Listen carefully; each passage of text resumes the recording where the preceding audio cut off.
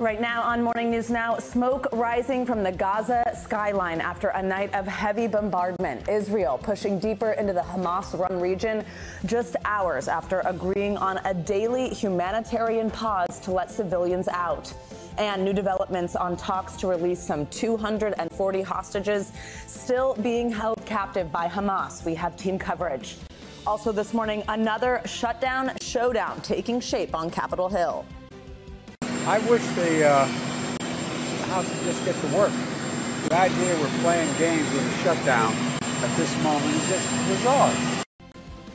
And a big shakeup in the Senate as Democrat Joe Manchin announces he won't run for re-election. We'll bring you the latest.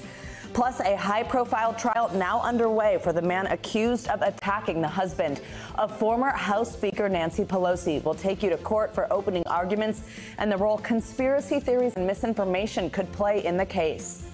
And summer in October, you heard that right. Last month was officially the hottest October ever recorded. Might just be the tip of a melting iceberg. We'll give you the lowdown on what's bringing temperatures way, way up. Morning, good to have you with us on another busy Friday. I'm Joe Fryer. But at least it is Friday. Exactly. I'm Savannah Sellers. We're going to get started this morning with the ongoing violence in Gaza, which continues to come under heavy Israeli bombing. Overnight, Palestinian health officials said that multiple people were killed in Israeli strikes that hit some of Gaza's hospitals. Now, the video shows the aftermath of an attack in the courtyard of the Al-Shifa hospital. The IDF has confirmed it's operating near the hospital, but says it did not target civilians and operates in accordance with international law. The latest bloodshed comes a day after Israel agreed to implement a daily 4-hour humanitarian pause in parts of northern Gaza to allow civilians to flee.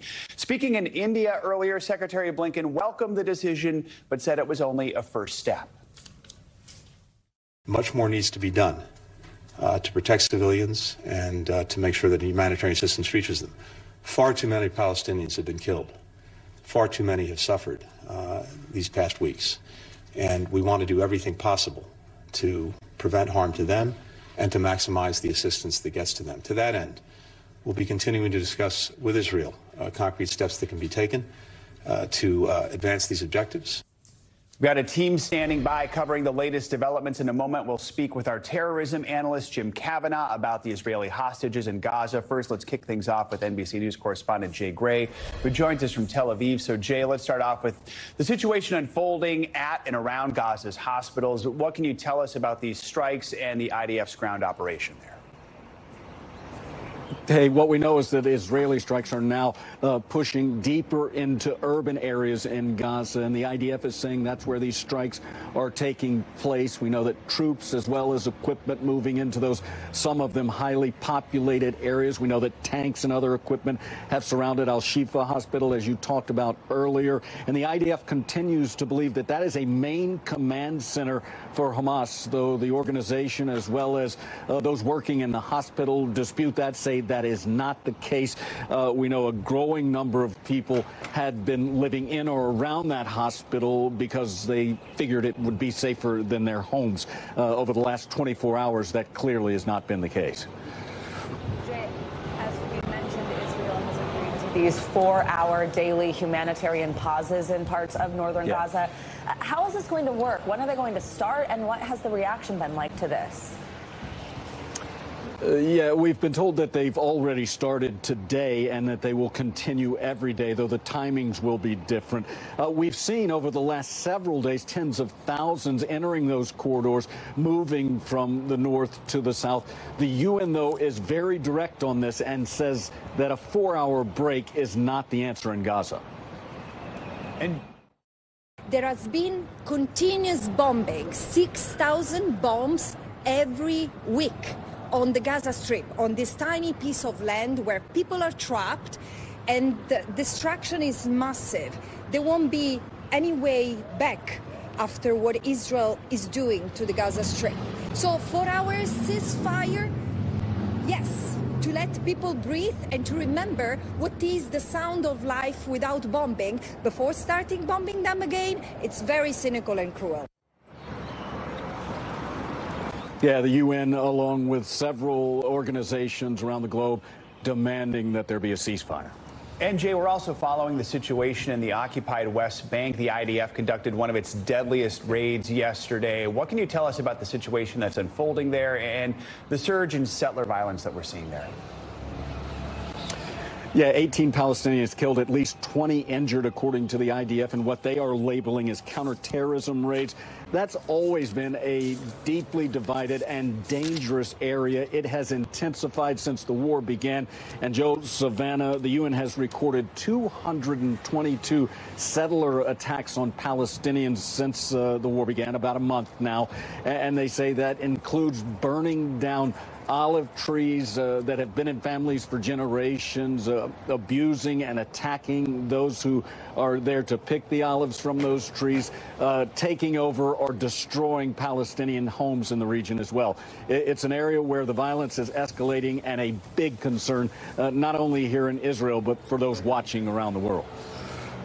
All right, Jay Gray, thank you very much for reporting for us from Tel Aviv. Let's talk about the negotiations to release those roughly 240 hostages that Hamas is still holding and bring in Jim Kavanaugh for more on this. Jim is an NBC News terrorism analyst and a former ATF special agent in charge. So, Jim, good morning. In a televised address earlier this week, a Hamas spokesperson said the only way to guarantee a full release of the hostages was through a prisoner swap with Israel. Prime Minister Netanyahu has refused that. What do you make of that prisoner swap option? Is this an effective tool at this point in what's a war? Yes, of course, it is an effective tool because it has worked before in Israel with Hamas. In fact, the leader of Hamas in Gaza, Sinwar, he was released on a prisoner exchange, with Israel years ago.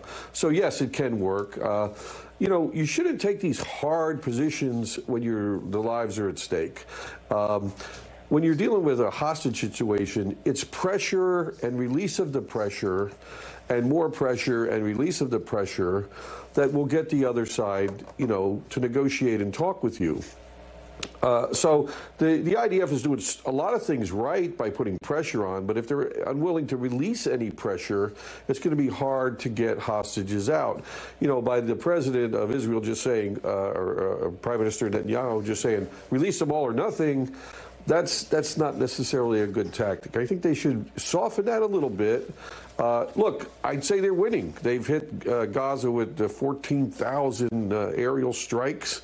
They've got the IDF in there. They're in the tunnels. They've slammed closed more than 130 tunnels. They're hurting Hamas. Hamas's back's against the wall. They're in a great position to continue, and nobody thinks they should stop forever, but they might think about a little release of pressure to get 10, 20 hostages out, and then resume the battle. So, Jim, talks have been going on this week in Qatar to discuss how a pause in fighting might enable hostages to be released. Do you think going down that route could be a successful way to get them out? Yeah, well, it's the only route open because the Hamas political leadership in Qatar is hosted by the Qatari government there, and our CIA director and the Mossad director from Israel have been there trying to negotiate that. But the communications to Gaza are spotty. I mean, they're in a war zone. The leader there is probably down in a tunnel and can't get communication good all the time. And he's under extreme pressure as well. And at some point, he may be making his own decisions on, who to release and when to release it to get some relief from the pressure. So from one thing I would look at from afar is pressure is not bad. Even in police operations, we have to pressure the person holding the hostages with SWAT teams, moving them closer to the buildings, tear gas, pressure. That gets you some concession to release, and then you can back the pressure off to get some of the hostages out. So everything the IDF is doing here is not bad. You need pressure or there's no incentive. You need to have them a little bit by the throat for their hearts and minds to follow. So they're doing great things, but when you just say all or nothing, then that's probably not going to work. I think a 1 or 2 day ceasefire to get 20 people out, or 3 days to get 20 people out. The IDF can use that for intelligence gathering. What is Hamas doing during those 3 days? How are they reconstituting their forces? What are they moving around? They're listening to them. They're watching them. They can use it as an intelligence bonanza. Also, the hostages will provide a lot of intelligence because of what they've seen and where they were held. So they ought to reconsider that position. All right, Jim Kavanaugh, appreciate your expertise. Thank you so much. Now let's go to Capitol Hill, where lawmakers are once again attempting to avoid a government shutdown. The deadline for Congress to pass a spending bill to fund the government and keep it open next Friday, November 17th. And no progress has been made as House Republicans remain divided. The GOP canceled 2 party line funding bill votes this week in a setback for new House Speaker Mike Johnson. So he's now facing the same challenge his predecessor, Kevin McCarthy, faced just a few months ago. Johnson says he's trying to unite fellow Republicans and pass a spending bill. I believe all Republicans want to get to the same end, and that is to take care of our responsibilities. I'm not going to tell you when we'll bring it to the floor, but it will be in time. How about that? Trust us. We're working through the process in a way that I think the people will be proud of. NBC News congressional correspondent Julie Sirkin joins us with the latest. We're also joined by NBC News business and data reporter Brian Chung for more on how the potential impacts the shutdown could have. Good morning to both of you. So, Julie, let's start with you and where things stand right now with a week to go. What are these issues within the Republican Party? How might we avert a government shutdown? That's the big question a week out, and we're in perpetual Groundhog Day here on Capitol Hill. I don't even think Speaker Johnson yet fully knows exactly what plan he wants to go with to temporarily fund the government, but it's all but likely that a short-term government funding measure will be needed because, as you pointed out, the House has not even been able to pass all of their partisan spending bills that, of course, would never become law, let alone agree on something to fund the government for an entire year. The question is, though, how long will a stopgap funding measure go? What will the caveats be? I'm told that the plan that Johnson is most likely leaning toward is this laddered CR, this tiered system, where essentially we will be in a shutdown threat multiple times because the stopgap measure would only fund certain agencies until January, others until February. This is a plan endorsed by some of his most hard-right members of his party, but the Senate has already started work on their own clean CR. That's been led by Majority Leader Chuck Schumer over there, a Democrat, of course. Back over in the House, I asked Hakeem Jeffries, the House Democratic leader, yesterday if a clean CR was a red line for his party. He told me that's the only path forward. Let's bring Brian here on set with us. Brian, so the most recent shutdown was also the longest, 5 weeks, 2018 into 2019. Right. What does that tell us about how this could go? Yeah, well, I mean, the stakes are large. When we talk about that shutdown, there were 300,000 federal employees that were furloughed. They weren't paid. And even those that did have to go to work, they weren't getting paychecks. They were back paid after it ended. But in cases like the TSA at the IRS, those are critical services that would remain online. You had some worker no-shows that ended up leading to longer waits at security at many airports. Markets, for what it's worth, didn't really care. They were up 10%, although there was $11 billion lost. The Congressional Budget Office estimates $3 billion of that was permanently lost. So if Congress can't come to an agreement, what could happen in the next week? Yeah, well, I mean, Julie was talking about what's the current status, and it doesn't sound like there's going to be a full year continuing resolution there, which means that if that is the case, there was an agreement in the debt limit negotiations earlier in the year that would lead to an automatic 1% cut to discretionary funding, which raises the question, okay, wait, what the heck is discretionary funding? As a reminder, it's not all of federal spending. Most of it, 66%, is mandatory things like Social Security, Medicaid, Medicare. That's not what we're talking about here. The 1% automatic cuts would be up to that 26% of our spending, which is discretionary. And if you unpack what's in there, you'd be looking at things like, for example, health, education, veterans, transportation, whether or not that would come from the non-defense spending, which is 55% of discretionary spending, or defense spending, 45%, is something that is up in the air right now. We don't really know. It depends on how they kind of put together this short-term resolution. Julia, I also do want to ask you while we have, if we could switch gears, Democratic West Virginia Senator Joe Manchin announcing he will not run for re-election next year. Tell us what we know about this decision, and then also what that ripple effect looks like in the Senate. Well, he's the only elected Democrat left statewide in West Virginia, so his prospects for re-election in the Senate, he kind of saw the writing on the wall there. They were unlikely. It's very likely that a Republican would actually win that seat. So Manchin doesn't want to lose a race. He's been in the Senate since 2010. He was governor of West Virginia beforehand. Here's what he said yesterday in announcing this. Watch this. I believe in my heart of hearts that I've accomplished what I set out to do for West Virginia. To the West Virginians who have put their trust in me and fought side by side to make our state better, it has been my honor of my life to serve you. Now, we don't expect Manchin to just go away. He even said that he's going to go on a listening tour around the country. One source told me everything was on the table, even when it comes to a third-party presidential run. All right, Julie, Brian, thank you both. Thank you. Well, with the 2024 election now less than a year away, the safety of election workers is coming back into focus. The FBI is looking into suspicious letters being sent to election workers in several states. As NBC News Justice and Intelligence correspondent Ken Delanian explains, the letters contain an unknown powder, with 2 of them testing positive for fentanyl. That's right. Law enforcement officials tell NBC News the FBI and the U.S. Postal Inspection Service are investigating a series of letters containing suspicious powder that were sent to election workers and offices in multiple states in recent days. And in at least 2 cases, the powder tested positive in a field test for fentanyl. Officials say it's now being lab tested. There have been no reports, though, of anyone suffering ill health effects, the officials added.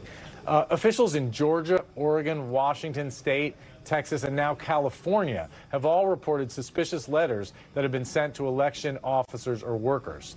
The FBI, in a statement, said it could not comment on the probe, but urged people to exercise care in handling mail, especially from unrecognized senders.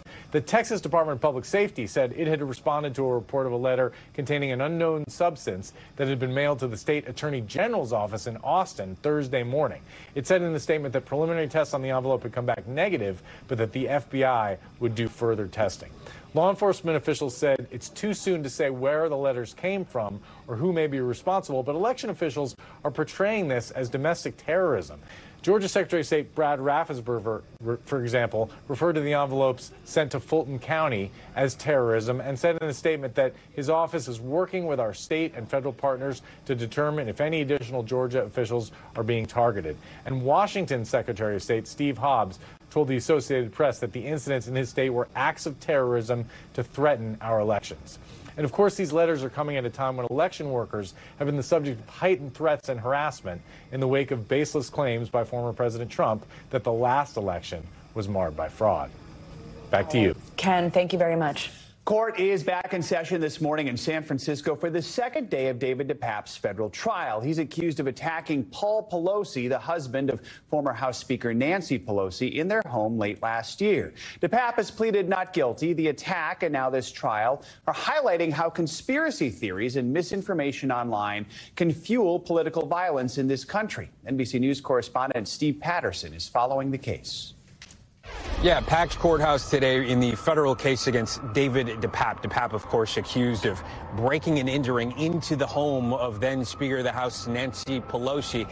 It was something of a, I would call, a legal gambit today from the defense. The prosecution laid out exactly what you would expect. They said they have the evidence to show that DePape struck Nancy Pelosi's husband, that he did it in malice, that he did it because of all these conspiracy theories that were sort of churning in his mind and that he posted online.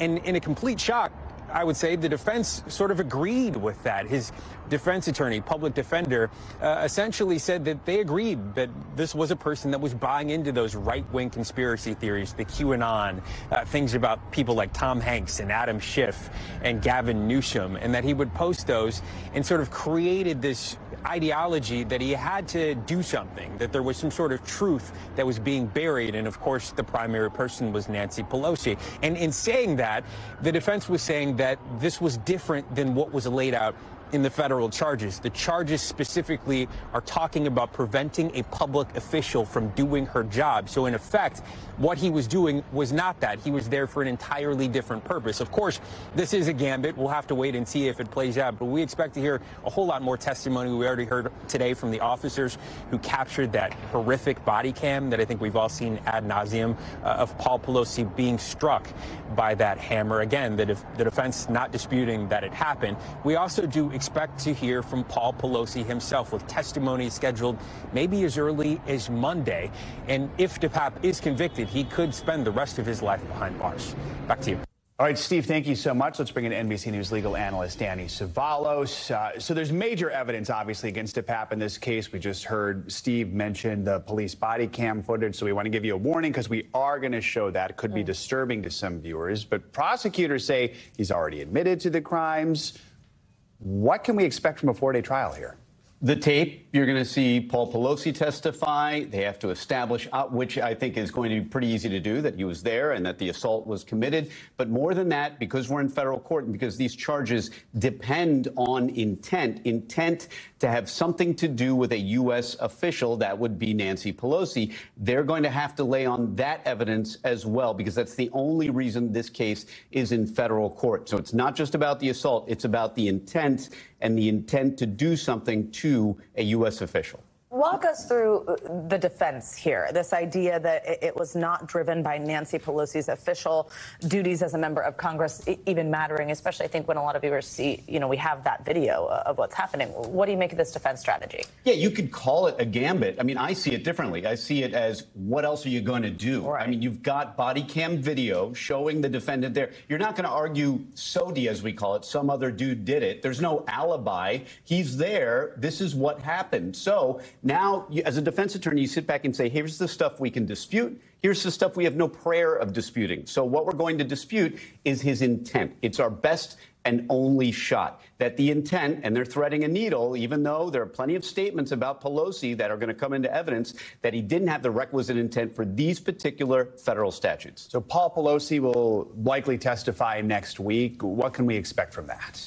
Obviously, he's the victim. He's going to testify about what happened to him. But more than that, he's going to testify about the statements that the defendant made to him. Those are critical because those go to the necessary intent for the two crimes that he's charged with. This is not run-of-the-mill assault, burglary. That's going to be in another courtroom, in a state courtroom. We're in federal court. And to get into federal court, you have to have a federal nexus. And that nexus is the intent to do something bad to a U.S. official, Nancy Pelosi. So the statements that Paul Pelosi tells the court about are going to be critical, arguably as critical as his testimony about the harm done to him. But again, the government's already got that on video.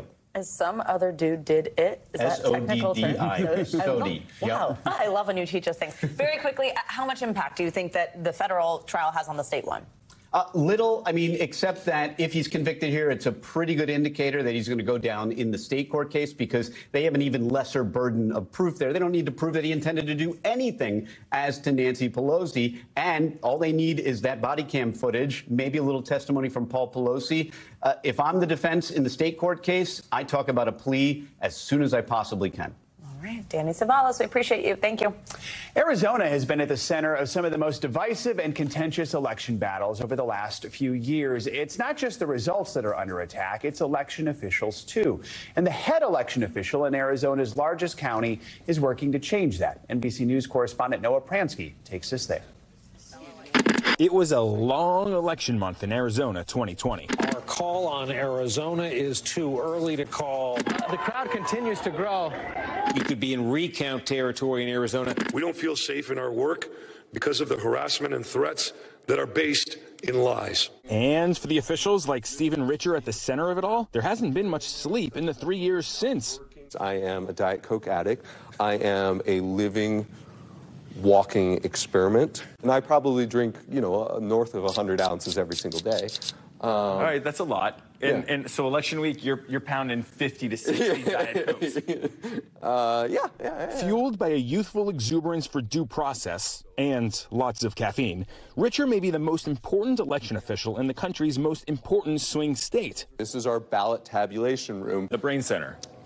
If you will, the brain center. Elected county recorder in 2020 in Maricopa County, by far Arizona's largest, Richer's official job is to conduct elections, but unofficially, it's to preserve trust in them. We have these cameras. We hope that they inspire confidence. We hope that they give people an insight into the process. Because since the day he took office in January 2021, this old-school Republican has spent every waking, caffeinated hour swatting down some of the most outlandish conspiracy theories one could possibly dream of, and working to prevent the next ones. Lots of new cages, not connected to the internet, that it's not connected to anything external, since the USB ports are not accessible there. More and more cameras every single year. In many ways, Arizona is this perfect storm for election chaos. Like most Western states, almost all of its voters choose to cast ballots by mail.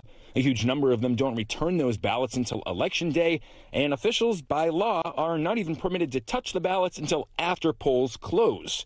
Add in remarkably narrow election margins in this notoriously purple swing state, and you get elections that are predictably too close to predict within the first couple of days. Seeing the distrust that breeds, Richard's calling for change.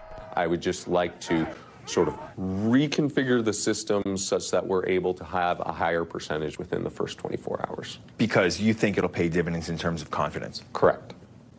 He outlined a series of proposals earlier this year that he says will produce faster election results in Arizona and beyond. They range from what some would say are common sense, like changing state laws so election officials can process mail ballots as soon as they're received, to controversial, like ending the popular option of dropping your mail ballot off in person on Election Day. I would say that you have to have your early ballots back to us by Saturday before Election Day Tuesday. That would allow us to have a much higher percentage of results immediately available at 8 p.m. on election night. Richard has also floated spending less time trying to determine intent on ballots where the voters make innocent mistakes, like filling in multiple ovals or leaving a coffee stain. He admits these changes could disqualify tens of thousands of votes in a presidential year. My real goal here is let's at least have a conversation. A conversation about what sacrifices are worth it for faster results. Or if it would just be better to slow the rest of the country down to Arizona's speed. I've even floated an idea of a moratorium that nobody releases results until, maybe 5 days after Election Day, because a lot of states have a lot of different policies. Were your proposals intentionally provocative as a way to educate the public about how your office works? I am flattered if you think ballot adjudication changes is a provocative, saucy topic. They were meant to illustrate some of the things that go on. So even though his proposals went nowhere this year in the Arizona legislature, making it very likely the 2024 election will also take days to sort out, at least more of his constituents will know why. So have we won? I am not ready to stand on an aircraft carrier and have mission accomplished behind me, but we're working really hard on the mission still. Noah Pransky, NBC News. Much more to come here on Morning News Now. Later this hour, a series of close calls prompting a new warning about air travel, what officials want you to know before your next flight. Up first, though, a major legal loss for actor Robert De Niro's production company, the latest in a high-profile discrimination lawsuit after the break. Rain returns to the forecast for the South today. Coming up, we'll tell you how long it'll stick around and who else could see rain and potentially some snow this weekend.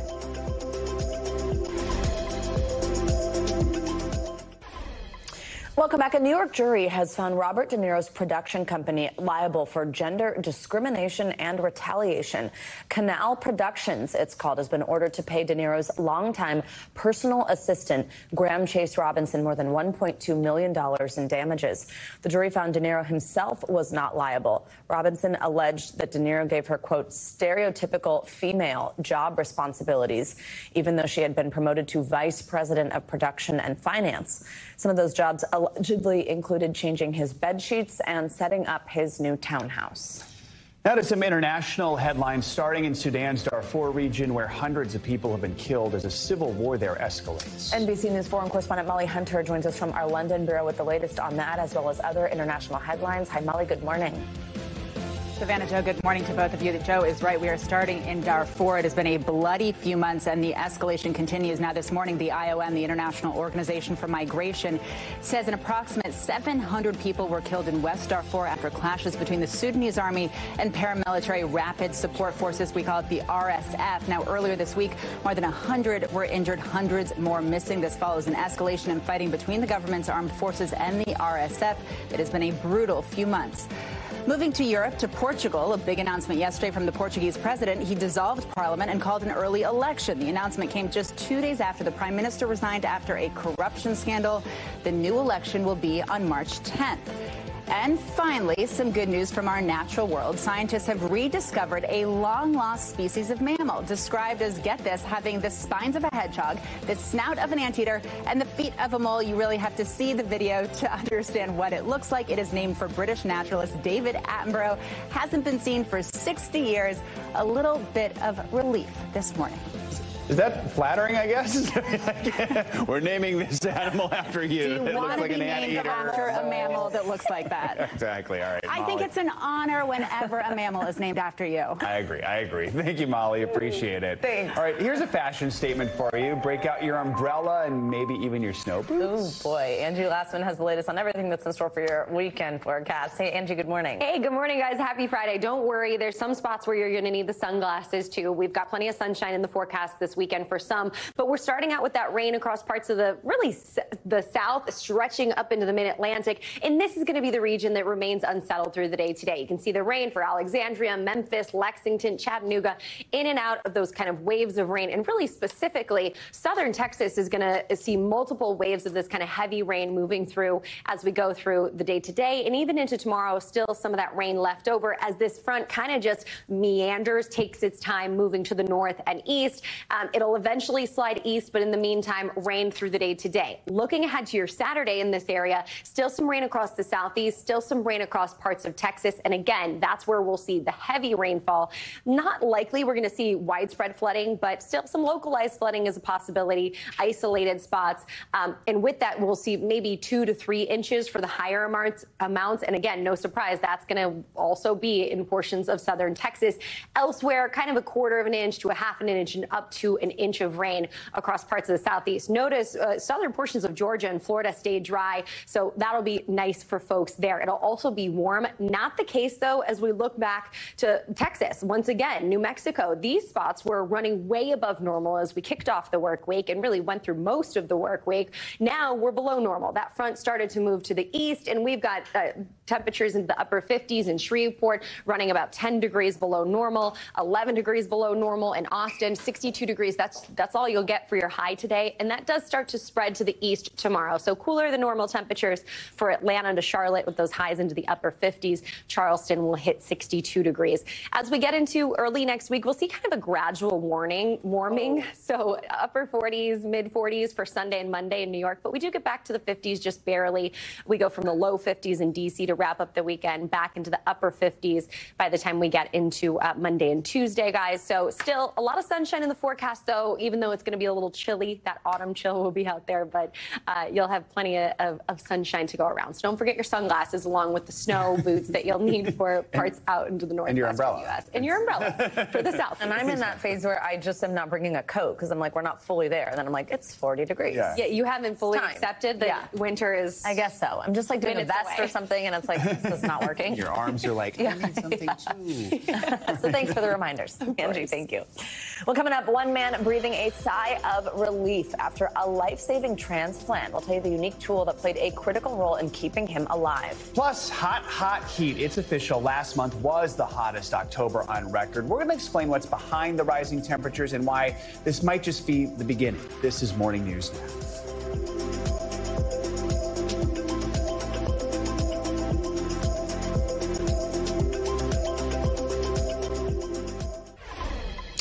We're back with a look at a creative and life-saving surgery that has a 34-year-old man in Chicago thanking his doctors. NBC News reporter Maya Eaglin shows us how breast implants played a crucial role in keeping him alive while he waited for a double lung transplant. A lot of stars aligned, and clearly he was very lucky. Quick-thinking doctors in Chicago came up with an innovative idea to use breast implants as temporary lungs in order to save Davy Bauer's life. Like millions of other Americans, Bauer picked up vaping for almost 10 years. It felt better, healthier, and so I just kind of stuck with it. And it is honestly more addicting than cigarettes, probably. But in April, his life took a dramatic turn when he contracted the flu. I felt a little short of breath, was coughing up a lot of secretions. You know, we went to an urgent care center a little bit outside of St. Louis, and they were just like, he's got the flu and a little bit of pneumonia in his lungs. Here's a Z-Pack. And the next day he couldn't walk, and that's when I knew we need to get you to the ER. Bauer was taken to a hospital where his condition quickly worsened after developing a lung infection. And doctors told him his only chance of survival was to get a double lung transplant. So when we got a call from his hospital, we felt like maybe we could help him. And it was very clear to me that he needed a double lung transplant, but it was also very clear that he would not survive that transplant. In order for doctors to perform the transplant, Bauer needed to get rid of his lung infection. Dr. Barat says upon arrival to Northwestern's hospital, Bauer went into cardiac arrest. We had to quickly come up with a strategy to maintain his normal blood flow in the body, support his heart, using artificial devices. So Dr. Barat and his team came up with an out-of-the-box solution, using artificial lungs and a pair of double D breast implants. One of our plastic surgeons was very gracious to give me a rapid fire course on what are the different types of breast implants, what are the shapes and all that. So we picked out a couple of them that would, they were more malleable and we could mold them to Davy's chest. Artificial lungs outside of his body allowed him to continue breathing and circulated blood to his heart. Within hours, Bauer's condition improved. 2 days later, lungs from a donor replaced the breast implants, and he was on the road to recovery. Vaping is normally touted as a safer alternative, but just based on our knowledge and experience, that's not the case. I feel so blessed. I mean, it's incredible. I got a second chance at life. Maya Eaglin, NBC News. Well, the extreme heat we saw over the summer, you probably remember, it's not letting up. That's right. And European scientists say last month was the hottest October ever recorded. It is the 5th straight month that the Earth's temperature set such a record. And experts say this is a sign 2023 will go down as the hottest year ever. Oof. Kim Cobb is a professor and director at Brown University's Institute at Brown for Environment and Society, joins us now with a closer look at this. Professor Cobb, thank you for joining us. I mean, this recent heating trend, is it surprising at all? And the fact that October was more than 3 degrees warmer than the average? Well, it's not surprising that we're having year-on-year global temperature records at this point almost every year. But what is surprising about this year is just how high those new records are coming in at.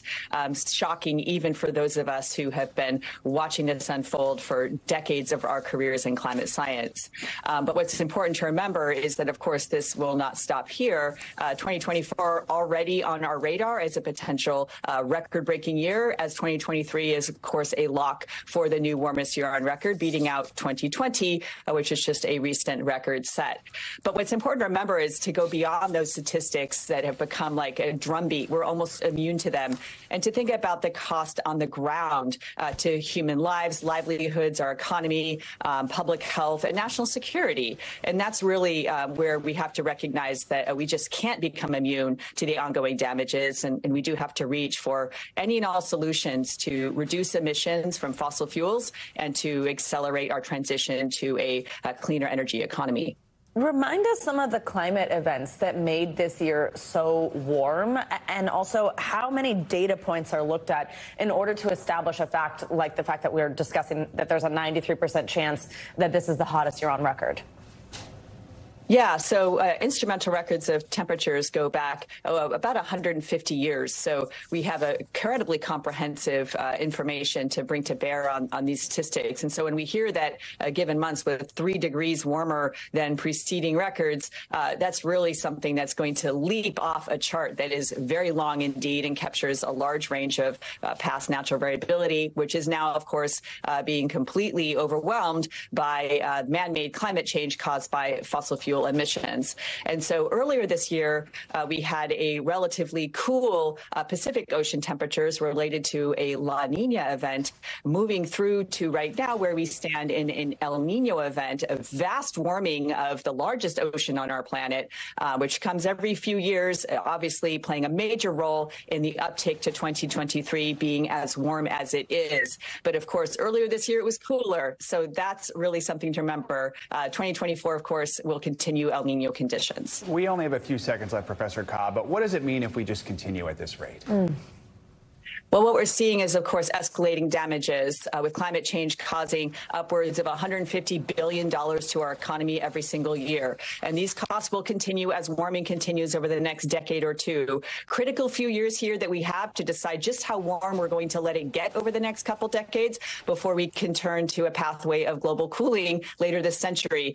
We just simply must reach for all those levers to reduce fossil fuel emissions. All right. Professor Kim Cobb from Brown University, such an important conversation. Thank you for joining us this morning. Really we appreciate it. Thanks for having me. Coming up, from the runways to 30,000 feet up, federal officials sounding the alarm about the safety of flying, the new warning and what you should know before you fly.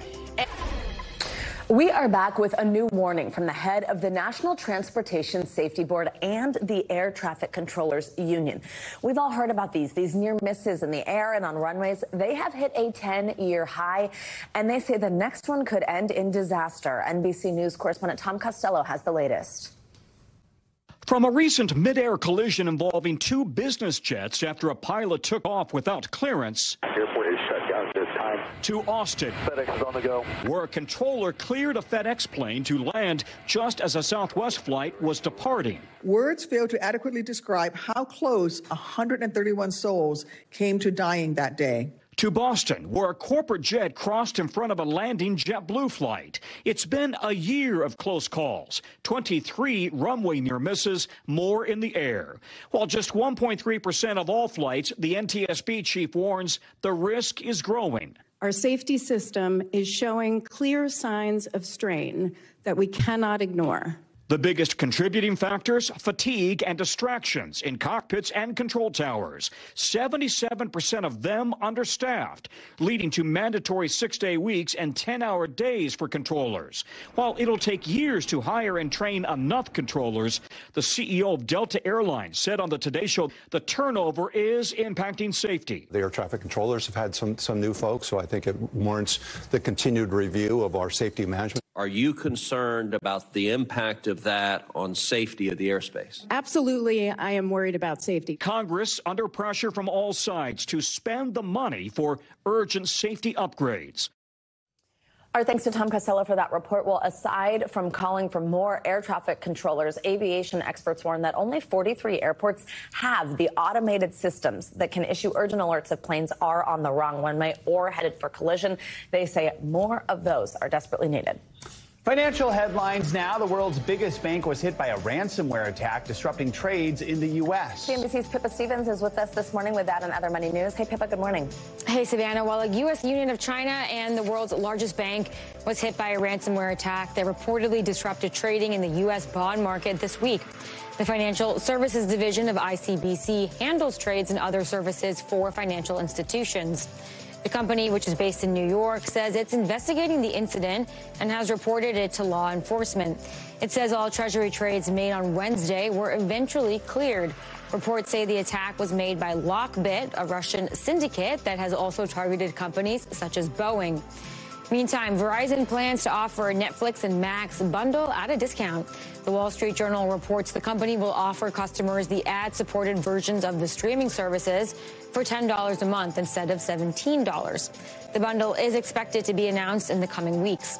It comes as more streaming platforms seek to work with telecom and tech companies as a way to hold on to viewers. And restaurants and retailers are offering deals for veterans and active duty military for Veterans Day. Denny's will give those with a valid military ID a free Grand Slam breakfast today from 5 a.m. to noon local time. Office Depot and Office Max will give a 25% discount to veterans, active and retired military, reservists, and their dependents from Saturday to Monday. Dunkin' has given all active and retired military a free donut of their choice all day tomorrow. And Golden Corral will give active military and vets a free appreciation night dinner on Monday from 5 p.m. until closing. Savannah and Joe, back to you. All right. A trailer is dropped for the sequel to Disney and Pixar's Oscar-winning movie Inside Out. Just like last time, the movie shows the emotions living inside a girl's head. But as she becomes a teen, they're joined by a new character.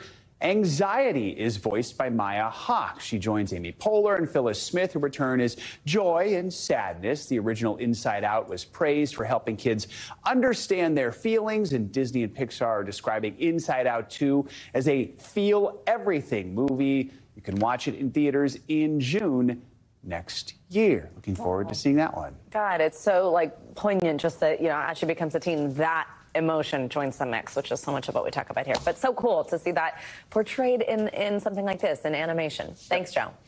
Well, finally, this hour, a Michigan school radio station has been a mainstay in one small town since 1978. But when a larger station wanted to take over its radio frequency, the community stepped in to help save WOAS-FM. NBC News correspondent Maggie Vespa has the details. When you live somewhere as remote as Michigan's Upper Peninsula, connection matters. You're listening to your sound choice, WOAS 88.5. This village of 1,300 goes old school. Wow. You have Otis Redding, REM. Broadcasting from the Ontonagon Area School Library since 1978. Run by retired teacher Ken Risenen, WOAS This is the voice of Ontonagon area schools and helps students find their voice. Just have the freedom to play whatever you want. Public speaking, you use it every day. And every day, locals dial in. That broadcast signal is so limited, it fades about 15 miles outside this scenic village along Lake Superior. The strength of the signal is sort of the Achilles heel. No, we're in what they call the unprotected part of the spectrum. At just 10 watts, its spot on the dial is always up for grabs by larger stations, like the one in nearby Marquette. In 2021, WOAS got a letter. WOAS will be required to change frequencies to accommodate. This is where small towns soar. It provides a voice. It's local. We can't lose radio in this town. The village raised $19,000, enough for a new 75-watt transmitter. This is like the little radio station that could. Yeah. Keeping a connection from fading out. Maggie Vespa, NBC News, Ontonagon, Michigan. Reminder how important radio is to so many people. Yeah, absolutely. And local news, even hyper-local in some cases. But so cool the community was like, no, we want this still, stepping in to help. Exactly. All right. Awesome. That does it for this hour of Morning News Now. Don't go anywhere, though. The news continues right now.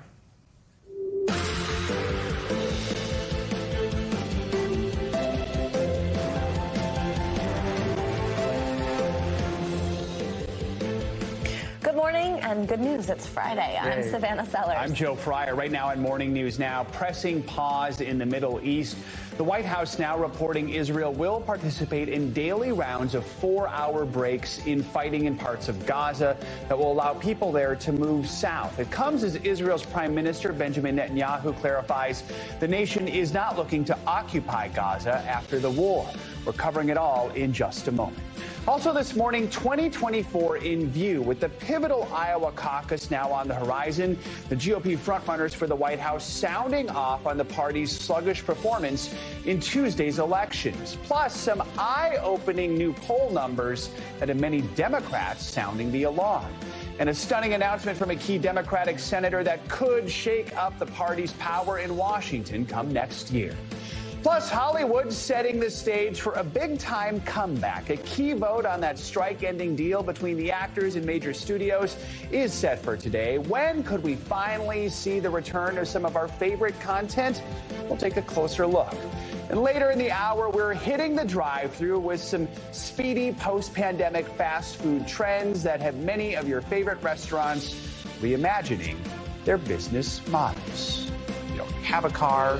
Not a lot of drive-thrus going on here. Yeah, I know, that's true. We never really go to them here. Everyone are like out on a shoot, and I am kind of like, yeah. Drive-thru, all right. I got a rental car now. Totally feel like More on that in a little bit. We're going to begin this hour with new developments in the war between Israel and Hamas. The White House says that Israel has agreed to daily 4-hour pauses in fighting to allow people in Gaza to flee. But Prime Minister Netanyahu continues to refuse calls for a ceasefire. He says that won't happen until the nearly 240 hostages are released. NBC News Chief International Correspondent Kirsten Mintz has the latest. Hey there, good day to you. The White House is as clear as the Israelis today. This is not a ceasefire, but it is calling it a significant step. And Secretary Blinken saying further steps are being discussed with the Israelis. all of this is so positive for the hostage families. But I've got to tell you, we're hearing very little from the Israelis about those pauses and the details of how exactly they're going to be implemented. This morning, no pause in Israel's war with Hamas. Overnight, Israel releasing new video of airstrikes. Filmed from a children's hospital this morning, Israeli tanks on the streets of Gaza City. Israel's Prime Minister telling Fox News there's no ceasefire. A ceasefire with Hamas means surrender to Hamas.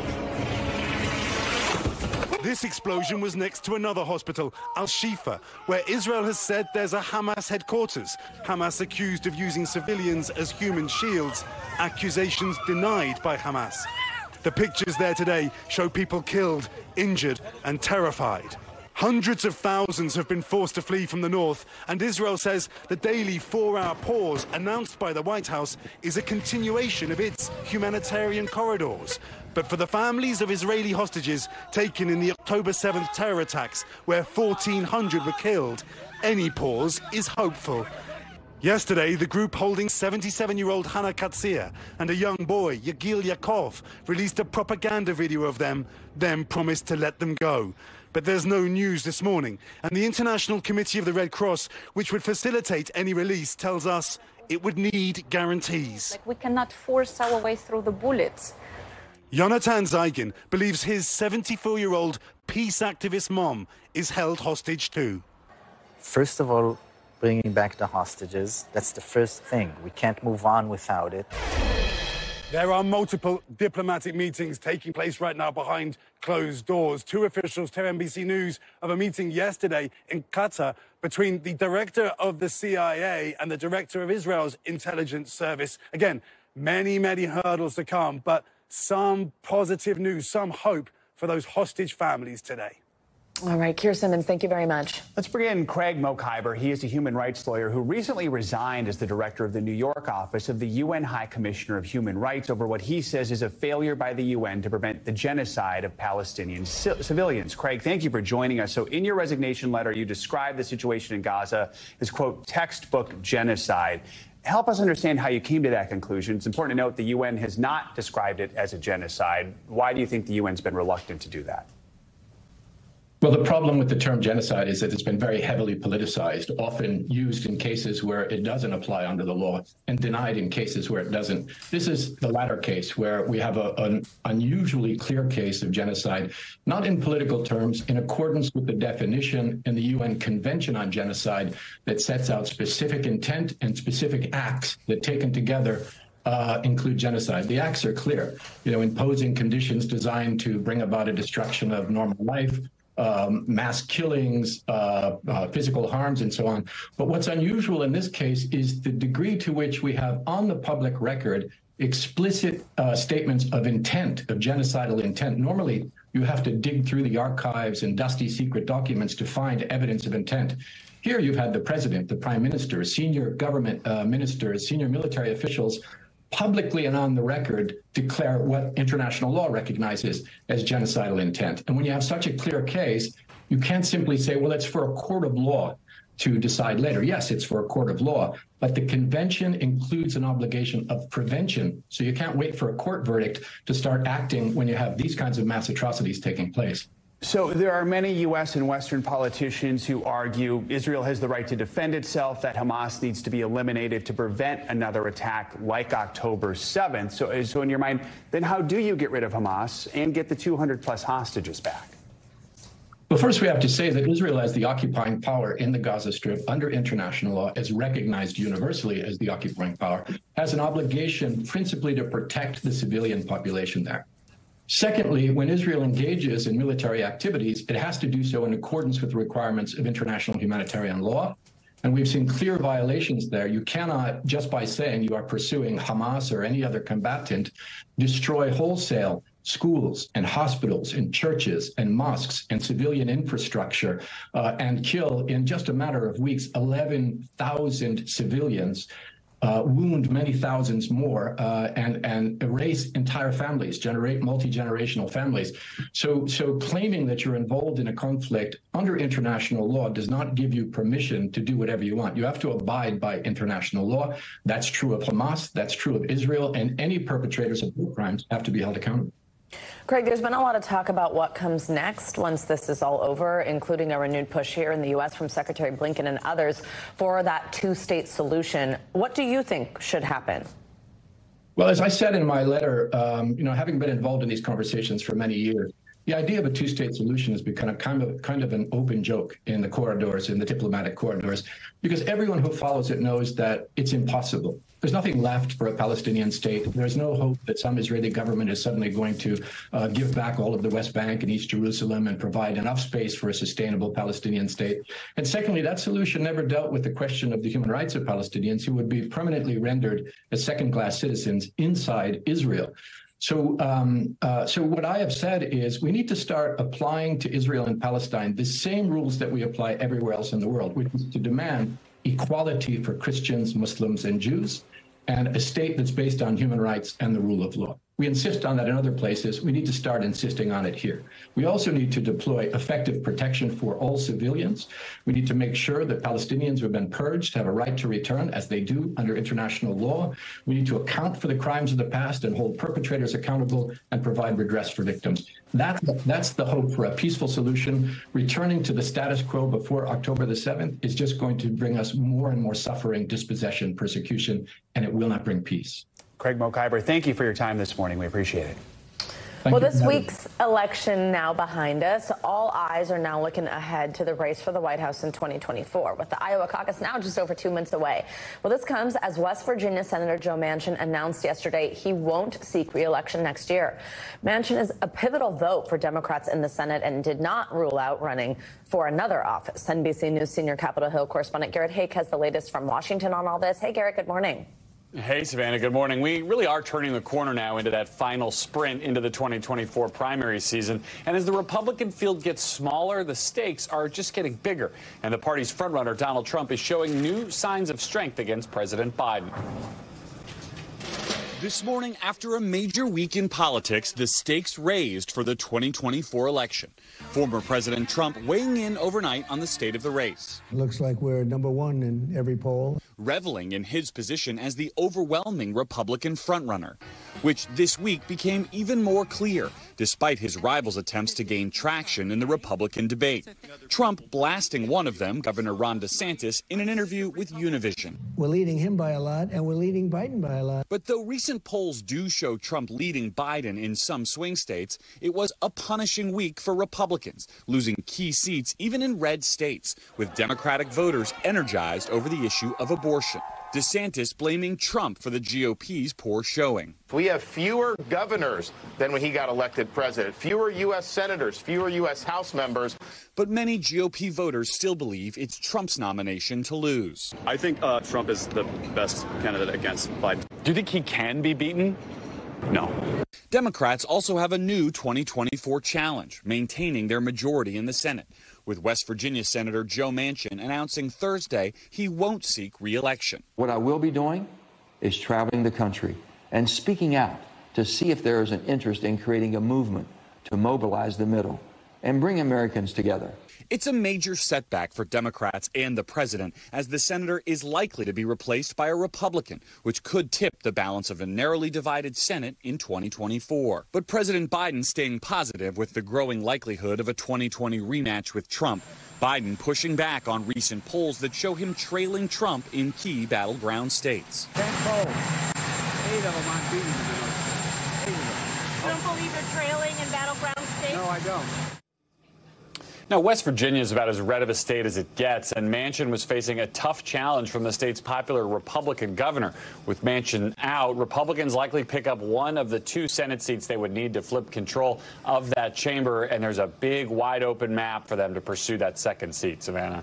All right, Garrett, is there a chance, though, here that Manchin launches a third-party bid for the White House, as he's kind of teased before? And if he did, who would that benefit? Who would that hurt? Yeah, look, he's certainly been teasing that possibility. The question is, does he really want to try to go through with it, or does he want the attention from talking about it? It's always part of the mix with Manchin. I think the conventional wisdom is if he does decide to run, it would probably hurt the Biden campaign the most. The idea here being that any anti-Trump vote needs to either go to Biden or risk being kind of splintered off in a way that helps Donald Trump win. But there are a million different permutations for how that could go, Savannah, and right now Manchin's allies say he's not taking anything off the table. Never a dull day in your job, Garrett Haake. Thank you very much.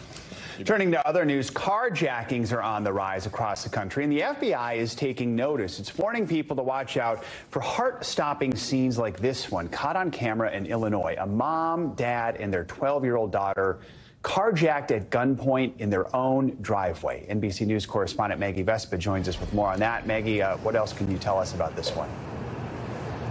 Well, I mean, Joe, first and foremost, we use phrases like this a lot, but that video, and you're going to see it here, is truly jaw-dropping. To say this family is still in shock is a massive understatement. As you said, mom and daughter were actually just coming back from volleyball practice last week when they were carjacked in their own driveway. Authorities warning more and more everyone should be on alert for this type of threat. And that in mind, a warning. Some of the video you're about to see may be tough to watch.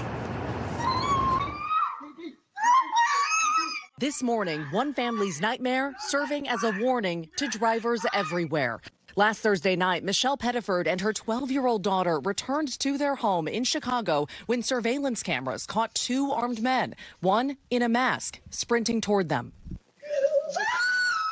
I think it went through my head like, is this real? Is this really happening?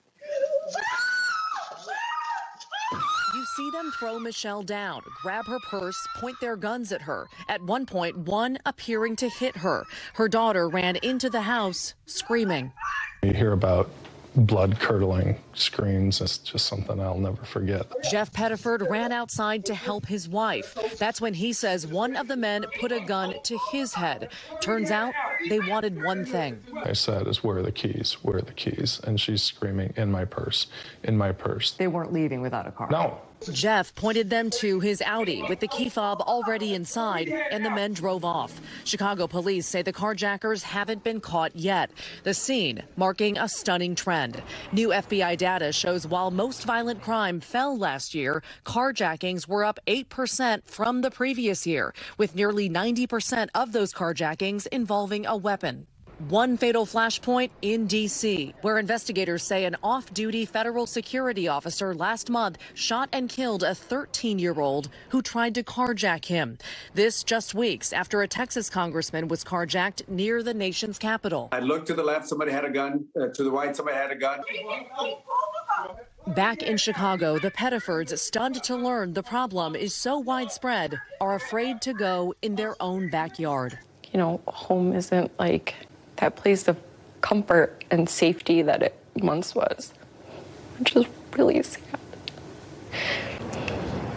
Such a raw interview with that family. A quick update from Chicago police yesterday. So just a week after these carjackings, they say they actually found the Pettiford's car. They say there was a woman inside the car and they arrested her, they say, for misdemeanor trespassing. But of course, remember, there were two men inside that video, and police say those carjackers haven't yet been caught. So in the meantime, authorities kind of issuing tips to help protect yourself from becoming a target of carjacking. Among them, they say lock your car doors, roll up your windows, drive in the center lane, because they say more and more people are being carjacked as they're driving, like if they're at a light or something like that. And then finally, they say park in well-lit areas. But of course, remember, this can happen anywhere, guys, as this story proves. Yeah, Joe. Right. Maggie, thanks for bringing us that story. We appreciate it. Wow. All right, now let's go to Hollywood and that tentative deal that has been reached for actors. Today, SAG-AFTRA's National Board is set to vote on the agreement that brought an end to the longest strike in the union's history. NBC News entertainment correspondent Chloe Melas has been following this from the beginning. Joins us with more. Chloe, good morning. Good morning. So we don't have the specific details of that deal, but I know that so many are ready to get back to work, but it could be a long road before you see movie sets and film sets back in action. With the stage set for Hollywood to get back to work, new details have emerged about the tentative deal reached between SAG-AFTRA and the AMPTP, which represents studios and streamers, including NBC News' parent company, Comcast. NBC News has learned from sources familiar with the contract, which will be voted on today by the union's national board, that it includes the largest minimum wage increase in 40 years, a new residual structure for streaming, and for the very first time, AI protections for members. The deal will also raise pension caps and include new guardrails around self-taped auditions. The union's president, Fran Drescher, called the proposal triumphant. It's the largest package in our industry history. Hollywood's biggest stars celebrating the end of the 118-day work stoppage. Viola Davis posting, "Congrats to all involved." And Kevin Bacon posting a footloose celebration of his own. With the longest actors' strike in Hollywood history over, the spotlight now on the mad scramble to get productions back up and running. A number of blockbuster films have already been pushed back. Dune 2, which was supposed to premiere last week, is now set to hit theaters in March. A Quiet Place Day 1 delayed from March of next year to June 2024. And Mission Impossible 8 has been bumped from June to May 2025. Meanwhile, TV's timeline for a return is sliding into next year. Cameras will probably start rolling as soon as early next week, but unlikely to see any new episodes much before January. If it's legal, it's ethical. Deadline reports Wolf Entertainment, the company behind hit franchises like Law & Order and Chicago Fire, could start production soon after Thanksgiving, but only put out just 13 episodes. That abbreviated season likely to become the new norm for network shows looking to get back on track and back on the air.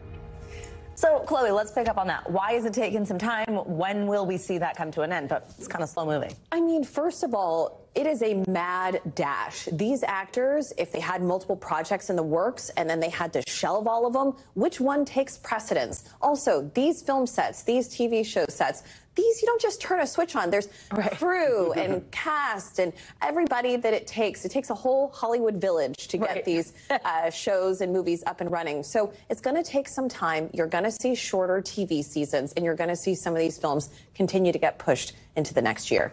All right. Well, we're ready for it. Chloe Melas, thank you so much. Thank you. An atmospheric river could bring some wet weather to the Northwest. Yeah, remember that term? Angie Lassman is back with us with the latest. Hey, Angie. Hey, good morning, guys. You're exactly right. We've got some rain on tap for parts of the Pacific Northwest, not just today and not even just through the weekend, but even into early next week. We could see our first atmospheric river really of the season develop and just provide ample amounts of moisture to folks out west. So let's talk about what we're dealing with today.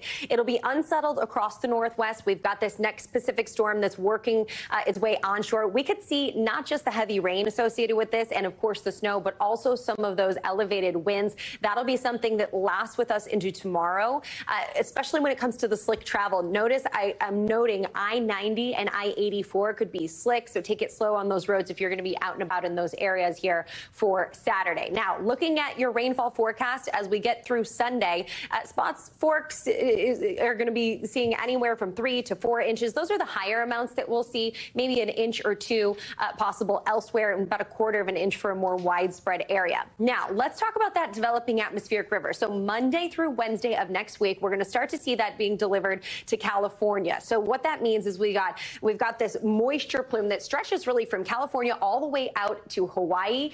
It's going to deliver that moisture right along into the coast. So we see heavy rain and we see mountain snow from that because of this orographic lift, or basically as warm air moves up along the mountain, it gains elevation and it cools, and it just kind of squeezes out all of that available moisture that we have. So we're going to see that impact folks there with rain and snow, and this will be something that we'll have to watch through next week as we gear up for winter season. And that's snow, of course, is people love it when it comes to the skis and snow resorts, guys. It'll be great. I totally agree, and I really hope we get snow in New York this year, Me which too. we have Fingers not crossed. really seen, which is a whole other conversation. All right, Angie Lassman, thank you so much. Great. Coming up on this hour of Morning News Now, the on-the-go dining trends that are quickly morphing America's fast food industry in a post-pandemic world. But first, a costly courtroom verdict for actor Robert De Niro and his production company. Why a New York jury is now ordering it to shell out over $1 million to a former employee. That is up next. Stick around.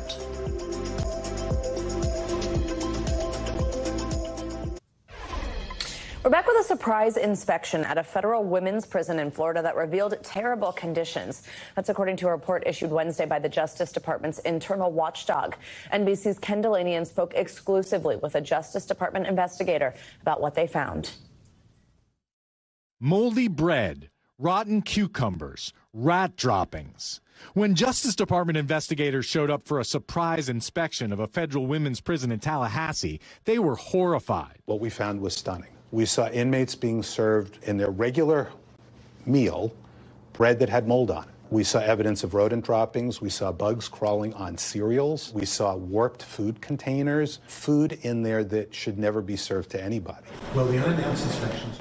Michael Horowitz, the DOJ's Inspector General, spoke to us exclusively about the report and about his frustration over the failings of America's federal prison system. What we saw in the facility was not in any way conditions that anybody should live in. We saw a shower with pooled water that was black.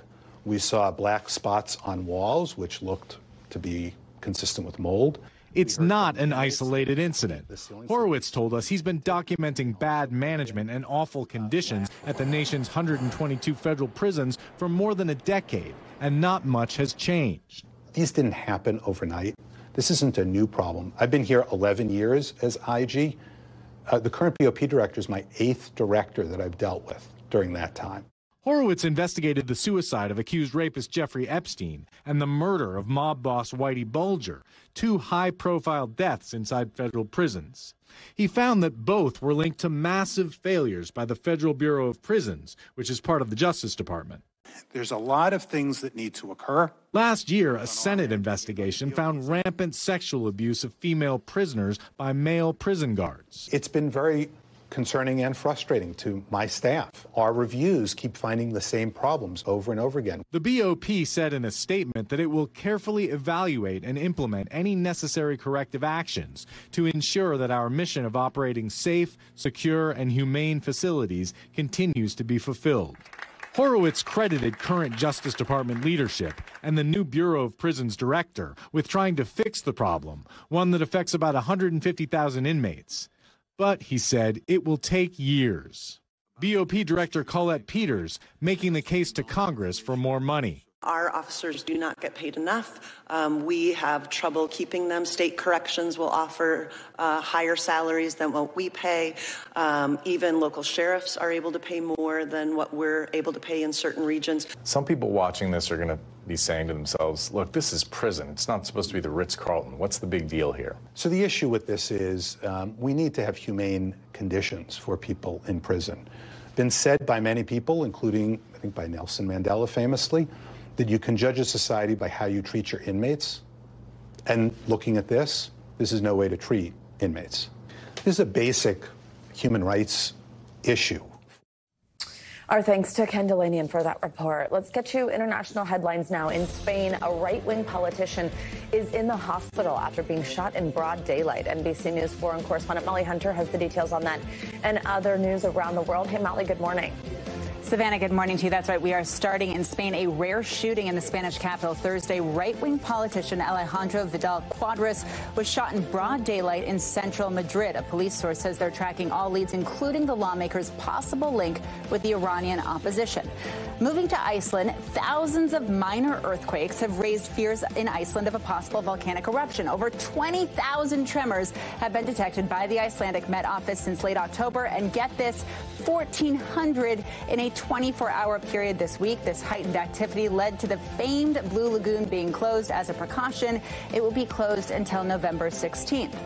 And finally, yes, actors are back to work and back on the red carpet. The cast of the 5th installment of Hunger Games hit the red carpet in the world premiere last night. It was a dazzling affair. They'd actually been given a waiver to attend the premiere if the strike was ongoing. But as we know, the SAG-AFTRA strike ended, and the stars were asked about it last night. Josh Andres Rivera saying, I know a lot of people who are ready to get back to work. I'm ready to get back to work. I know you guys, Savannah and Joe, are excited about the end of the strike, too. Hollywood is back, and the Hunger Games, the Ballad of Songbird and Snakes, hits theaters in the UK and in the US next week. I cannot wait to see that. I was a major fan of the original series. I read that book. So fantastic. And it's so fun to see red carpets back. Molly, thanks so much. Well, the legal battle between Robert De Niro and his longtime assistant, Graham Chase Robinson, has come to an end for now. A New York jury found De Niro's production company liable for gender discrimination against Robinson during her tenure. Canal Productions must now pay her more than $1.2 million in damages. Here's NBC News correspondent Stephanie Gosk. Graham Chase Robinson was De Niro's go-to person for over a decade, first as a personal assistant and later as VP of production and finance at his company. As the years went by, she claims the lines between personal and professional grew blurred, while the 80-year-old Oscar winner described her allegations as nonsense. How'd it go in there today? After 9 days of testimony inside a New York courtroom, legendary movie star Robert De Niro... You talking to me? ...in the spotlight off-screen. A jury finding his company, Canal Productions, liable for gender discrimination and retaliation on Thursday, ordering it to pay $1.2 million in damages to his former longtime assistant. Graham Chase Robinson had worked for the Hollywood star since 2008. De Niro, who was also a defendant in the case, was not found personally at fault by the jury. De Niro's attorney calling the verdict a great victory for Mr. De Niro. He is absolved. He is not liable for anything that was charged against him at all. But Chase Robinson's lawyer says that's just legal semantics. To get a verdict against Canal Productions is functionally equivalent to getting a verdict against Robert De Niro. Robinson spent 11 years working for De Niro before quitting in 2019. Following the split, De Niro and his company filed a $6 million lawsuit against Robinson, claiming she abused her position and inappropriately used her employer's fund for her personal gain, including $5 million of De Niro's frequent flyer miles. Robinson filed a $12 million countersuit, claiming De Niro assigned her stereotypical female job duties inconsistent with her job title, subjected her to sexist comments and conduct, and paid her less than a male employee based on stereotypes. During his testimony, De Niro denied any wrongdoing and dismissed Robinson's allegations as nonsense. According to the court transcripts, the Oscar winner shouted, "Shame on you, Chase Robinson," from the witness stand when asked if he ever suggested Robinson scratch his back. De Niro admitting he might have called her petulant and a spoiled brat during her employment. And I think for the first time in 4 years, she can breathe and she can move on with her life. As for De Niro and Canal's lawsuit against Robinson, a jury did not find her guilty on any of those claims. NBC News reached out to De Niro's attorney for comment, but there's been no response. Back to you. All right, Stephanie Goss, thank you so much. Coming up, we've got some alarming new data from the CDC on just how many kids are getting their routine vaccinations, why we're now seeing rates at historic lows, and what you and your family should know as we head into the holidays. Stick around, it's up next.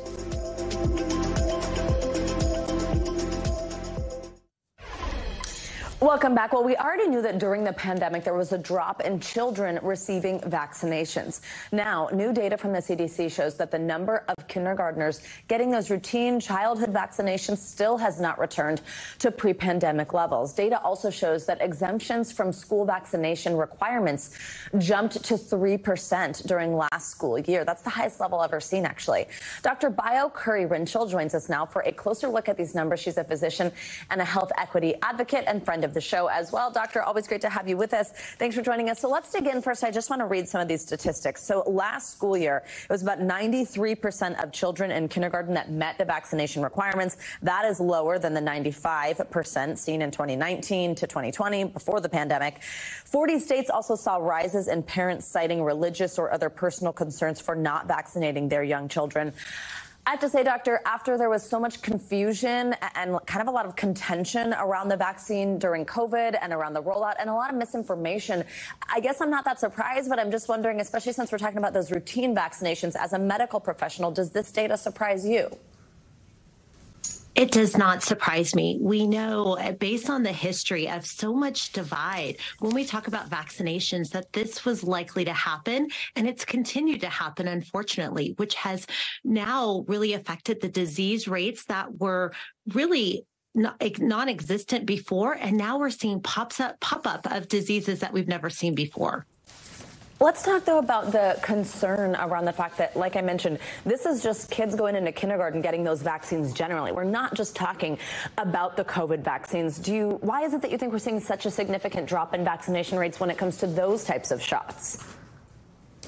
Well, you know, a lot of parents and caregivers are just really feeling a mistrust with the flu vaccine, even standard vaccinations that were a part of a child's, you know, wellness check. And so, unfortunately, that mistrust is now leading to our kiddos not getting vaccinated as they did before. And so we really have to look at what can we do to combat this, because we even saw years before where we were seeing polio, other diseases that were eradicated now are back.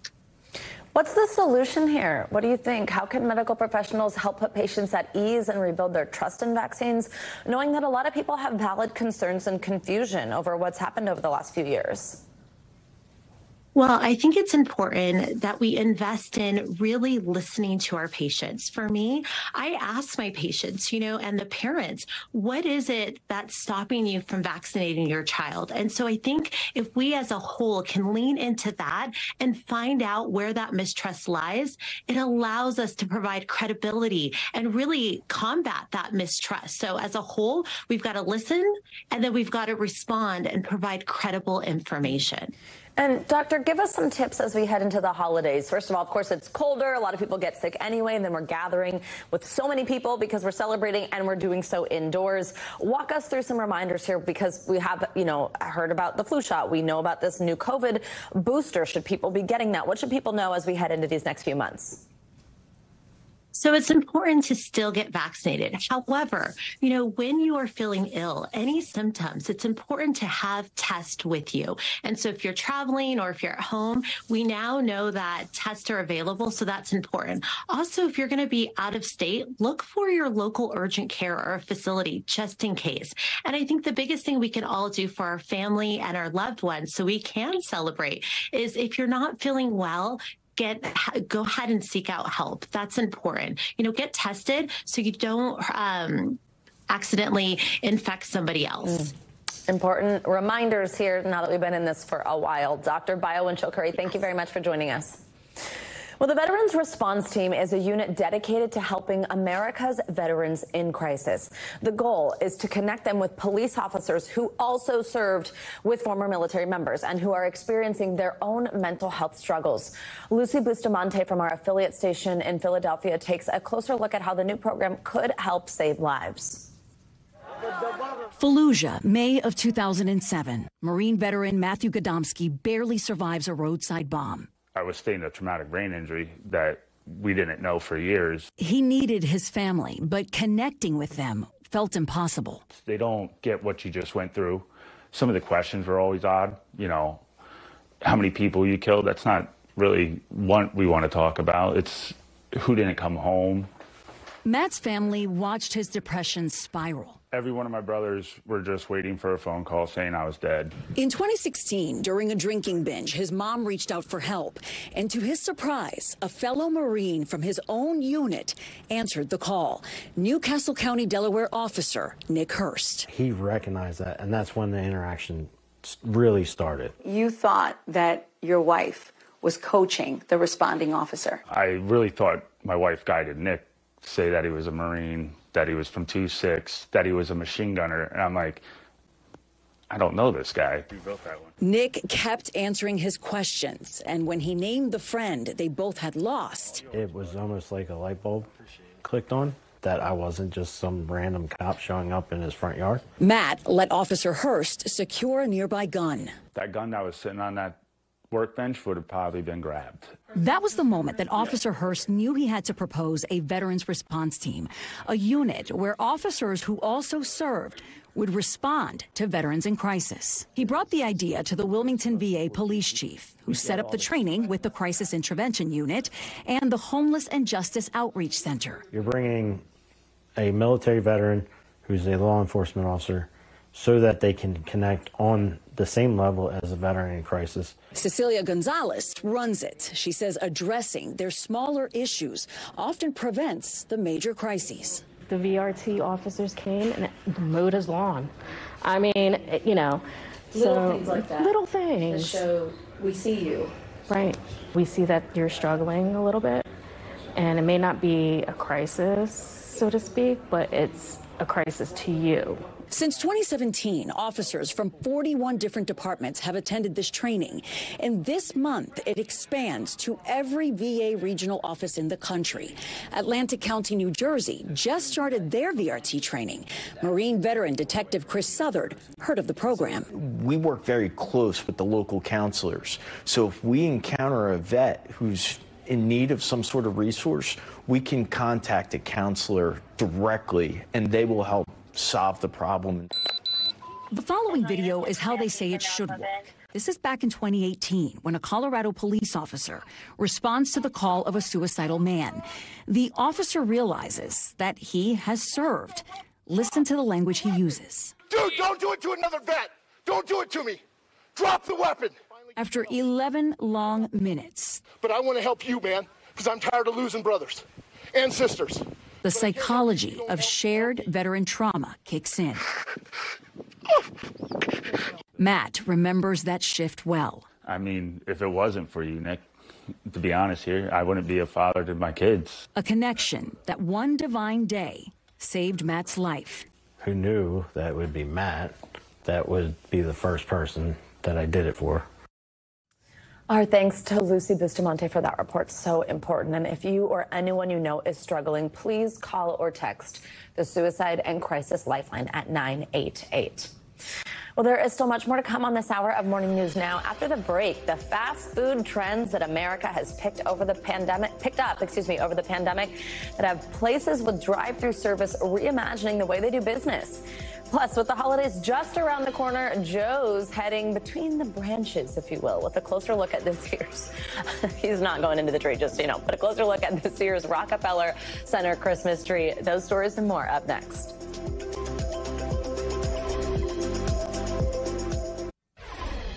Welcome back. The COVID pandemic changed many parts of our society, including the way we work, but also how we order food. One dining trend that continues to thrive post-pandemic is drive-through service. They have seen a sales boom. NBC News correspondent Sam Brock joins us now from North Miami Beach with more on this. Of course, he's at a drive-through. I'm surprised you're not in a car for us, Sam, but good morning.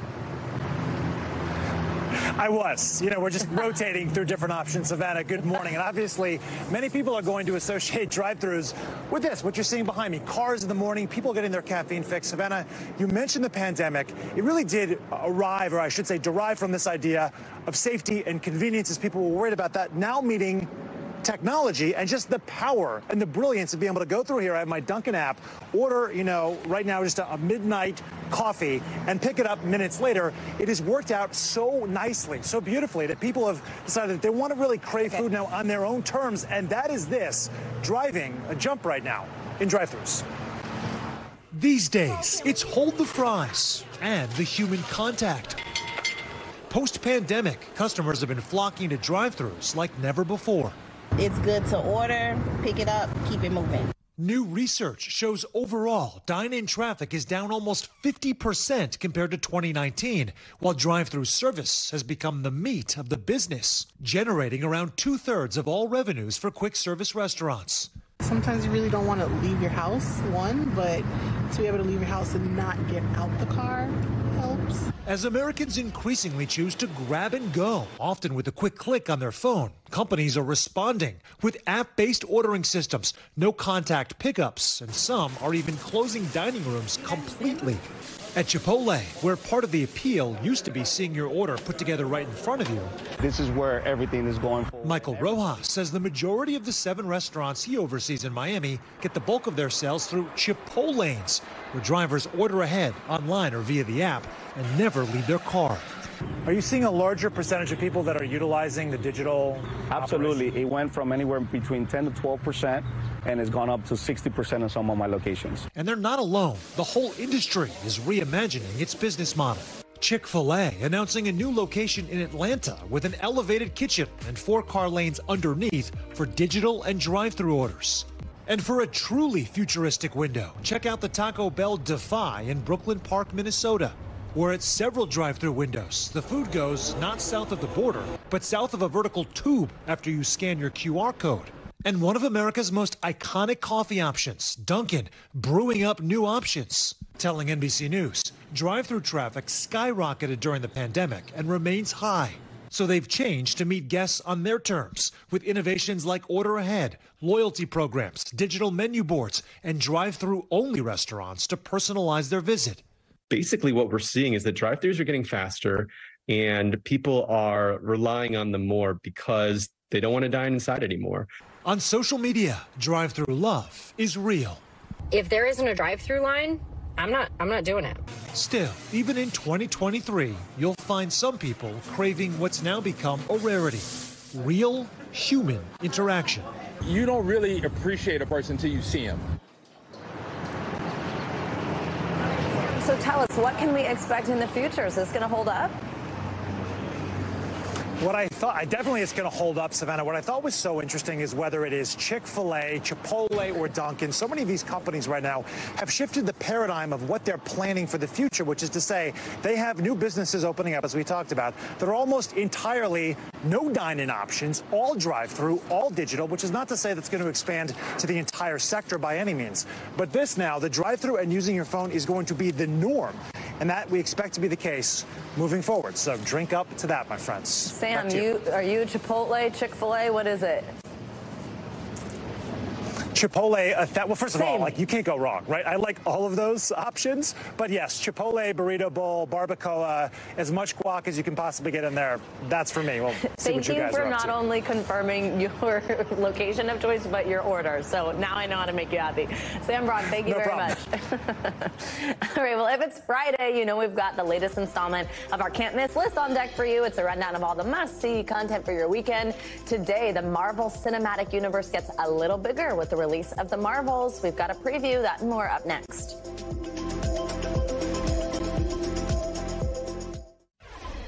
It's beginning to look a lot like Christmas around here. Cue the tie I'm wearing. At least that's what we're going to be seeing tomorrow when the Rockefeller Center tree pulls into Manhattan, into 30 Rock. The Norway spruce once again coming from upstate New York, and we had a chance to meet the special family donating the tree, a gift they hope is a symbol of the holiday spirit. When Matt and Jackie McGinley moved into their Vestal, New York home in 2019, they paid little attention to the giant tree towering over their driveway. We had a whole punch list of things that needed to get repaired, things that we wanted to update or remodel, and frankly, the tree was just kind of in the background. But someone else did take notice. Rockefeller Center's head gardener, Eric Paz. In pulls a car, a guy gets out. My name is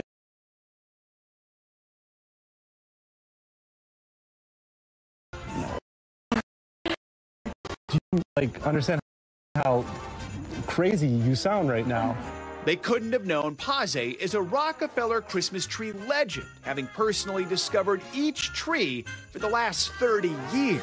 I Googled him and realized, and I quickly texted Matt, this is legitimate. We thought they were dating a lot of other trees, that maybe ours would be considered. And then as the date got closer and closer, we realized that, in fact, we probably did have the Rockefeller Center tree. The McGinleys knew they wanted to be part of this special tradition. Donating the tree, they hope it brings joy during a busy and sometimes emotional season. This is not about us, but it's about being of service to other people, giving them that chance to go and make memories by the tree. And for those like us who've had loss, to go back to that space and remember the people that they love. The McGinleys will be remembering Matt's mother, who passed away 4 years ago. I think she would think it was the coolest thing. I keep having this feeling of like, who am I not telling about this? There's somebody that I should be, that I feel like I ought to tell, and it's her, you know. I was able to reach out to her best friend, and that person will be with us on the day of the cutting. The McGinleys' 2 kids will be at the tree cutting too. Zoe, age 12, and Charlie, age 9, admit the hardest part of the whole process was keeping their tree's star status hidden until the official reveal. I'm really bad at secrets, but I've been able to keep this one. The tree stands 80 feet tall. It will arrive in this very spot this weekend with a full police escort, and it will become a part of New York history with 50,000 LED lights making it shine bright as a symbol of the holiday season. 3, 2, 1. The deeply deeply rooted tradition of the Rockefeller tree goes all the way back to 1931, when a Christmas tree was put up by the construction workers building Rock Center. Today, more than 100 million people visit the plaza each year to see the world-famous tree. McGinleys say they're proud that tree from their own yard is playing a special role. Matt's mom used to always emphasize joy, and so that idea of joy in that space is really exciting. And I think the McGinley's tree is most definitely going to bring a lot of joy to people from all over the world. As we mentioned, it's set to arrive here tomorrow morning. Then the decorating starts with that Swarovski star covered in 3 million crystals then sitting at the top. The official lighting then, of course, the week after Thanksgiving. I can't wait. And Joe and I are lucky enough to kind of get to see it through our office. Yeah, when we look through our window, we can like see it lit. And a window, but it's there. Exactly. All right. It's Christmas time. Time to grab your popcorn, make some room on the couch. Even if you're at work, it's time for the return of our weekly can't miss list. That's right. And sweet, sweet Brian Balthazar, who just commented during that, they're very good people. They are good people. They are. I mean, it's really sweet. It is so sweet. And how do they store the lights? How do you store 50,000 lights? That's the story. Imagine untangling them every year. If there's a hack to that, I want to know about it. Yeah. Get to that as an It seems like we do so many questions on the tree, but there really are still always like so many questions. And that one like sketchy one where it definitely got like extension. Yeah, there was. Oh yeah, they always get a little. Full, yeah, so that's Charlie Brown tree. They get the full LA treatment. She looks ready to go. All right, Brian, good morning. Thank you for chatting about the tree with us, as well as being here for Can't Miss List. Happy to. Let's first talk about the Marvels. Right. Big deal, right? Especially the studios had, some interesting reception on some things in the past recently. Yes, so the latest Marvel movie is called The Marvels, and it's about a trio of heroines, one of them being Captain Marvel, Brie Larson, where they get their powers intertangled, intermeshed, and they have to figure out how to manage that. And of course, the universe is in jeopardy. The stress levels in the Marvel universe must be very high because the universe is frequently in jeopardy. I've high faith What if they made one where it wasn't? Right? Yeah, we're just gonna hang out. It's Or like a where book they club. really focus on the people who live there. They're like, what's the matter with our world? Yeah, so there's some space-time continuum issues, but I'm confident they will resolve it. And there has been a bit of a polarizing response, mixed. Right. But I think it's worth checking out. Don't you want to go see a big movie or see one? Do you want to get emotional and have a good cry? Yeah. And not be watching the news. See a movie that's emotional. Yeah. This is Paul Giamatti in a movie called The Holdovers, which is set in 1970, and stylistically, even in the trailer, it looks very 1970s. Isn't it? And he plays a prep school teacher, and the holdovers are the students who don't have anywhere to go during the holidays. So they're kind of, sometimes they're troubled, including one child, kid, Paul Giamatti, then cue the emotional journey for everyone, because Paul Giamatti is a bit of a curmudgeon. He's a cranky one. Yeah, and the kid has some stuff happening at home, and it's emotional, but it's also very funny, and it's, you don't see movies like this anymore, because studios want to make blockbusters, but this is an emotional This is journey. like the team behind the Sideways, too, or Sideways, right? Yeah. Giamatti was in that, and Saving People by the Exactly, Sea, so there's that pairing, and I think Yeah. we'll see some Academy recognition for this. So that type of storyline, just so emotional. Always gets me. Let's talk about what you can watch at home, something streaming, highly anticipated film, The Killer. That's right. Okay, we have David Fincher, the director, who also brought us Seven. I don't know if you remember the movie Seven with Morgan Freeman and Brad Pitt. Okay, so this stars Michael Fassbender as an assassin. Kind of movie. He's an assassin who's had a perfect score up until recently. He kind of botches an attempt. So now he's dealing with his employers, and it all kind of unravels, but it's also part action, part psychological thriller because you're inside his head, as Seven was. It's a little bit, messes with your head a little bit. All right, we have just under a minute here, I so we've love got an uncomfortable comedy series and the return of a fan-favorite sci-fi show, right? Okay, you got to watch The Curse, I have to say. All right. This is on Paramount Plus and Showtime, and it stars Emma Stone and Nathan Fielder as a couple who host an HGTV show. It's close to home. I've executive produced this kind of show. But they or don't they have a curse placed on them, and it's funny, it's dramatic. Is it real? Is it not? But this looks really funny. This is a series. And then For All Mankind. They're doing an HGTV show, and they might be cursed. They might be That's really cursed, funny. but they do a charitable act, and then it's a good story. You have to watch the trailer, and I think you'll immediately be into it. Yeah. And sci-fi. Okay, sci-fi, we have For All Mankind on Apple TV+. It's season 4, set in 2003. Every season has been set in a different year. It's if the Russians got to land on the moon before we did and all the things that happened. And explore. All right. Go seek it out. There we go. Perfect timing there, Brian. Thank you. Happy so Friday. much. Happy watching. Merry Christmas. To do it for this hour of Morning News Now. The news continues right now. Stay with us. Where are we? Thanks for watching. Stay updated about breaking news and top stories on the NBC News app or follow us on social media.